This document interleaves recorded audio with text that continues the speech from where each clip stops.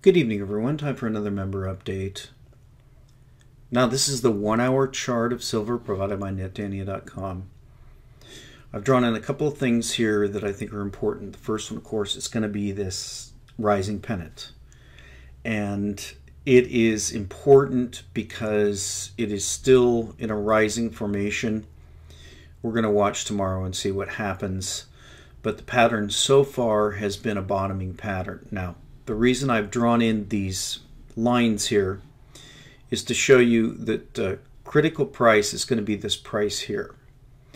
If we look at this price here at about 1635, 1640, this is a price where if we get to that price, all of this volume is going to be below us. Now that's important. That's something we're going to look at when we look at the derivatives and how this is a derivative driven market. And also we're going to look at some of the questions about derivatives, open interest, and how that works. But just to understand this view and why this is important, if we continue up in the sort of pattern that we've established here, if we get a move like this and come back into this area, then that's going to mean that all of this volume is below us. And however many of these contracts were new contracts that were opened on the long side. Now, you have to remember, and we're going to look at this further when we get to the questions, but you have to remember that for every open long, there's an open short. So every time someone initiates a long position, there's a short that takes the other side. When someone initiates a short position, there's a long that takes the other side. So if the price rises with this massive volume and the open interest stays fairly steady, then what that information tells you is in this derivative-driven paper market, there have been a large number of longs that have entered in and are willing to not necessarily stand for delivery, but they're at least willing to roll over thinking that they may have picked a bottom. Now, this is a very dangerous game to play. We know because when we look at the daily chart that the banks, the bullion banks, the Federal Reserve, and all the people who are behind this suppression have expended a tremendous amount of money to drive the price down to where it is. And based on that, there's no indication that they can't spend a lot more money to drive it even lower.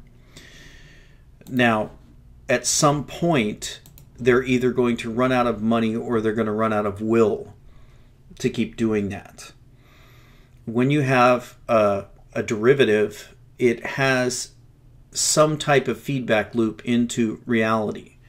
If you had a completely disconnected derivative, and that's what I meant when I did my video about disconnecting starting and how there was a connection between the mint running out of silver eagles and this artificially low price of silver, because there still is that connection between this derivative driven paper market and the real market, because there still are physical sellers willing to sell at those prices.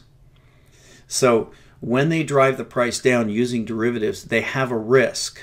One risk is that they will drive the producers of the commodity out of business. Now, we know that a very important observation was made by Jeff Nielsen of Bullion Bulls Canada, and I've emphasized that a number of times, and that is about whether a mine is a primary silver mine or not. Now, we know that the designation of a primary silver mine or primary gold mine or primary base metal mine has very little to do with the distribution of the metals. The distribution of the metals in these mines is fairly uniform across the board. Yes, there are mines like those ones in Idaho and in the 1800s, the ones in Nevada, that had a disproportionate amount of silver to gold, or gold to base metals, or base metals to the others. Those are varied depending upon the geological location of that particular mine. Nevertheless, if the price of one of those metals, whether it's gold or silver or the base metals, is driven down to a low enough level, then it no longer is a primary X mine. So, as Jeff Nielsen pointed out, the number of primary silver mines has dropped dramatically. Now, that doesn't have to do with the amount of silver in the mines. It has to do with the price of silver, because it becomes more profitable to mine the other metals, and therefore it becomes essentially a mine of that metal. Hopefully that makes it clear. We're going to get further into that when we look at some of these questions. I want to look at how this is a derivative-driven market, because we've had a lot of comments on the YouTube channel and a lot of people who are anti-silver people coming on and saying that I'm making this stuff up, and I'm going to try to show you why that's not the case. So let's get to the questions that have come on to the member site. And we're going to make this a member update just because some of this is sensitive. Don't want to release it to the general public. So the first question is from Ozzy. Brother John F., why don't you ever recommend buying gold or stacking gold? Now, Jennifer addressed this a little bit, and definitely there is the factor of the gold-silver ratio, which I don't know where it is right now. It's between 70 and 75. And we know, as Eric Sprott has pointed out, that they're pulling it out of the ground at roughly 10 to 1, which is a number that's been falling. We also know that dollar for dollar buying is 10 to 1 or less, as far as the ounces. As far as the dollars, it's 1 to 1. So people are spending just as much money on physical silver as they are spending on physical gold. So that's the first reason, is because how undervalued silver is. Now, the other reason that's even more important than that is that due to the undervaluation of silver, the reclamation of silver isn't occurring. If you go into my office series, you'll see one of the videos, I don't remember which number it is in the series, but it's about the unmining of silver. And what's happening with silver is that it's being unmined. In other words, the price of silver is so low that it's being discarded and not recycled. Gold, on the other hand, is recycled because its price is high enough for that to be a justifiable price. So when silver is unmined, in other words, when silver is thrown into landfills with the electronic components that it's just not worth pulling it out, it's actually being distributed into the crust of the earth in a way that's less concentrated than it was when it was initially mined. That's why you still see a higher concentration on mining than you see on recycling, because the price is so low. So those are the two reasons that I don't currently recommend stacking gold, because the gold that has been mined since the beginning of time, pretty much all of it is with us. The central banks have stockpiled it, individuals have stockpiled it, and recyclers have brought it back out and it's been stockpiled. We have almost all the gold in a held form, in a form where it can actually be melted down, made into bars, and delivered against these paper derivative contracts. Silver, on the other hand, we're totally dependent on our yearly mining number, and that's why I cite that number so much. Now, yes, we have big numbers coming in for the Silver Eagles. I think this year's probably going to be a record. We're going to be looking at that very important number of 50 million ounces.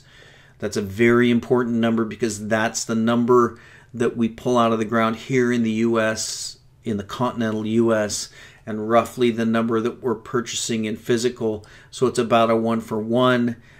We've talked about the fact how they redid the law about the fact that the metal for the Silver Eagles has to be sourced physically within the U.S., and the amount minted is at the discretion of the Treasury Secretary. That's something that Bix Weir addressed.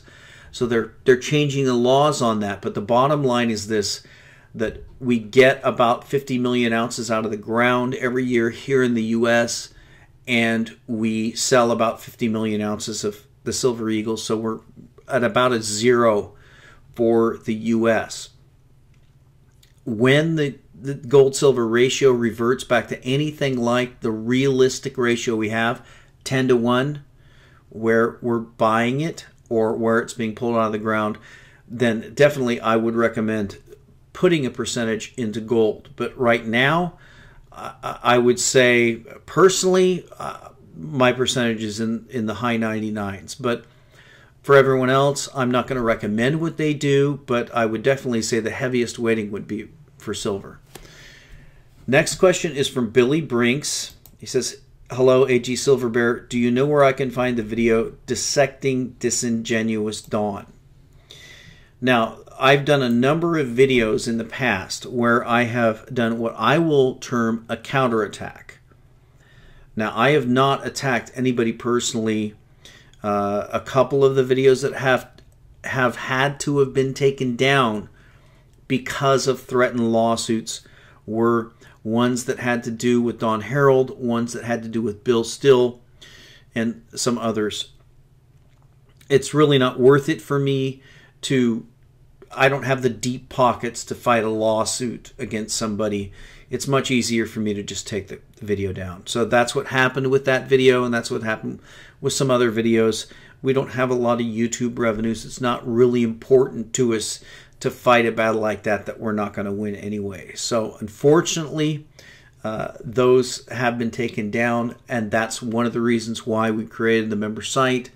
We're not subject to being sued for what we say. And again, I regret attacking anyone personally. It's really not my it's not my right to decide what someone's motives are. Sometimes I've slipped into that when I have seen silver and silver stackers attacked. And again, it's only been a counterattack. I've never gone after somebody unless they've attacked myself, Chris Duane, Silver Doctors, SGT, or one of the other big silver, physical silver stackers. I've only just counterattacked to show the motives of these people. But again, I've had to take those videos down because of threatened lawsuits. And the last question, also from Billy Brinks, is recently I was arguing to a friend that the price was manipulated to stay down to help hide the weakness of fiat currencies. But my friend then argued that the banks are only doing it because they found a way to make money on these bets. When I told them there is not money to be made because there was nobody buying these contracts, he replied, of course there is, otherwise there's not a contract. I didn't know how to counter that one, so I realized I do not understand it well enough to explain it to myself.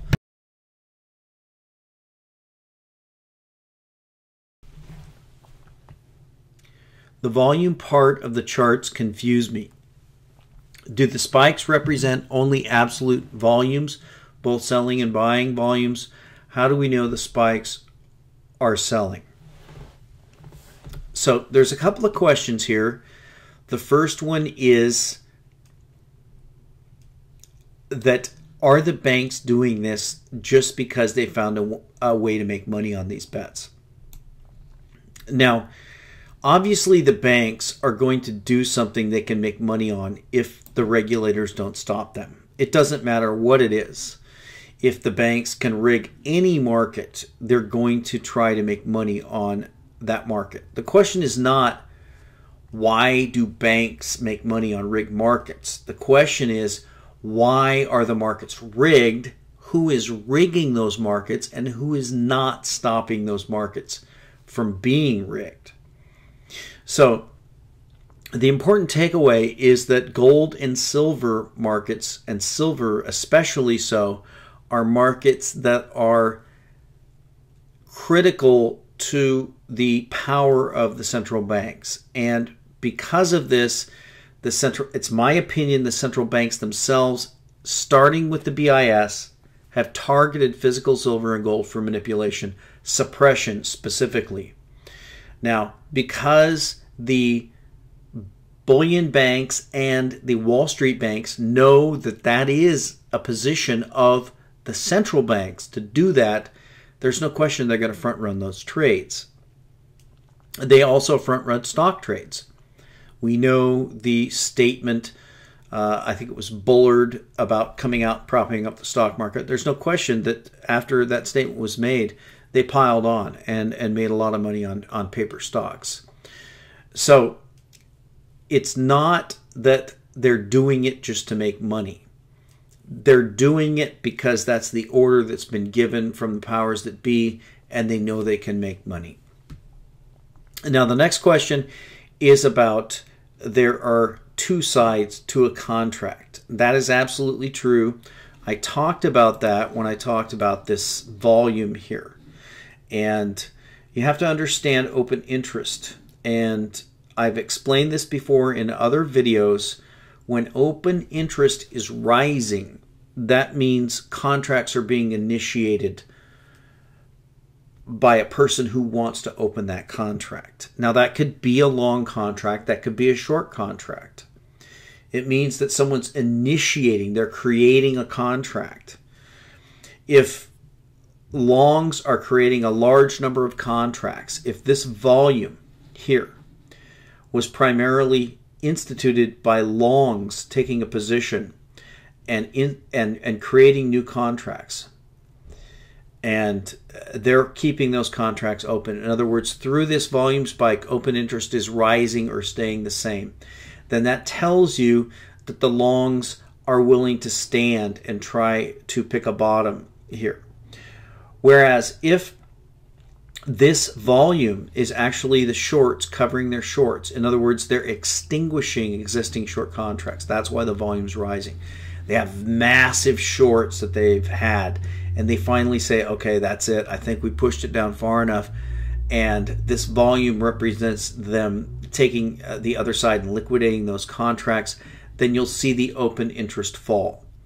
So you have to watch the volume. You have to watch the open interest. There's no real way to know. When we look at Ted Butler, we'll see that he explains there's no certain way to know this. So let's go over and look at the Ted Butler article, because we're going to talk about the fact that markets are derivative driven and what that means and how that makes markets imbalanced. So I just picked one. Now, to summarize, Ted Butler has explained that when a market becomes derivative driven, in other words, the underlying commodity in the market is not what is setting the price, but a derivative of that underlying commodity is what's actually setting the price, then you begin to enter in that area of where you have corrupt markets. So let's read this. You have to sit back and try to drill down to the cause of what's going on. Now, the actions by the Bank of Japan and the actions of our own central bank have basically been to inflate all investment assets such as bonds, stocks, and real estate. And the ironic thing is that in the past, whenever we've gone through this asset inflation mode, gold and silver and a variety of commodities have always participated. It stands out that this time, that contrary to the movement of all other assets, that gold and silver have been particularly weak. The only explanation for why this is so is that we've developed not just in gold and silver, but in all COMEX and NYMEX metals, copper, aluminum, platinum, palladium, gold, and silver, even items like crude oil, and even into the grains. We've developed a mechanism that's so distorted, it's like we're allowing the inmates to run the asylum. Now, that's very important, because you have to understand that in commodities markets, you have derivatives, but you can, if you get into a situation, and Ted Butler has cited the regulations, he's filed multiple lawsuits, and of course all the lawsuits have been dismissed, but regulators like the CFTC are tasked with making sure that, I will use the term, that the tail is not wagging the dog. The commodity, whether it be silver or gold or copper or platinum or palladium, that's the dog. And the tail is the derivatives. Now, if we ever get into a situation where the tail is wagging the dog, then we've gotten into a situation, one, where markets the paper markets are no longer indicative of the true value of the commodity, and two, we've entered into an area where the regulators are required to act based upon their own regulations. So let's continue. In other words, if you're looking for the specific cause for why gold and silver have been particularly weak over the last couple of days or over another time period, you can trace it directly to the derivatives market, specifically the COMEX. There is such a large volume, and it's not just trading volume, it's positioning. The positioning is so extreme in these markets and at such large scale that it actually becomes the tail that wags the dog. I didn't read that before this. It just something I came up with too. So that tells you how we're thinking. We should remember that derivatives, which futures contracts on gold and silver traded on the COMEX are classified as, are supposed to be derived from the real supply and demand fundamentals of any commodity. And that's supposed to kind of follow what developments there are in the real world of supply and demand. That's been distorted. That's no longer the case. So that's a great explanation of what I'm talking about, where the tail is wagging the dog. Now, I've shown you, and we've had massive attacks on the YouTube channel where people are saying, well, why can't the algos trade this back and forth? Because that's the tail wagging the dog. I tried to point out how buying volume of just 2 million physical ounces shut the mint down. Yet we're talking about billions and tens and hundreds of billions of paper silver being traded. So I wanted to come up with an analogy that would make this clearer. So I chose this stock. This is Overstock.com. And I'm sure many of you are familiar with this company, Overstock.com, which as the CEO, Patrick Byrne, is one of the companies that has tried to fight naked shorting in the stock market. So I'm going to use this company as an example of what we're talking about with the tail wagging the dog. So if you can imagine, and this is not the case in the stock market, but if you can imagine it being the case, let's talk about this stock. So this is a stock that has a float of 14.97 million shares and outstanding 24 million shares. Those are held by insiders, etc. Let's just look at a round number of 15 million shares. So we're going to say that we've got a company that's got 15 million shares out there. It's trading at about 24 bucks a share. So we've got a market cap of about $600 million, we'll say. Now, let's imagine that we have a derivative on this, and I'm not talking about options, because options are the ability to take delivery of the stock at a certain price at a certain time based upon, if you're right, you can either cash it out. But I'm talking about, let's theorize an analogy with stocks that's something similar to what's going on in silver. So if you can imagine, you've got about a 15 million share float here in Overstock.com. Now imagine that someone created a mechanism. You could imagine, say, the mechanism was like some hybrid mutual fund where the regulators allowed this fund to trade shares of Overstock.com. Now, they don't actually have the shares of the company. We only have 15 million shares of the company. But because the regulators allow it, they allow this derivative fund, we'll just call it Overstock Paper Fund, to trade shares of the company.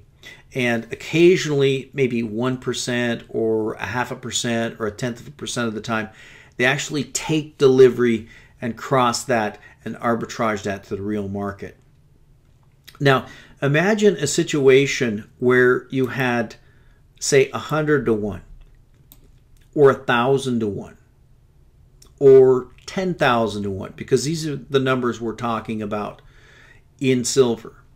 So imagine you had some secondary derivative traded by some company like JP Morgan that was trading these imaginary shares of Overstock.com. They don't have the shares, but they have a derivative based on the shares, and they can occasionally take delivery of the shares. And it turns out that we end up with something like 100 or 1,000 times the volume of the actual float of the stock. So you can imagine a scenario where you had incredible volumes, and whoever had the power to create these derivative shares, and because the regulators allowed it, you could imagine a scenario where these people that can counterfeit these shares essentially could sell the value of this company down to pennies, or they could drive the price of this company to infinity.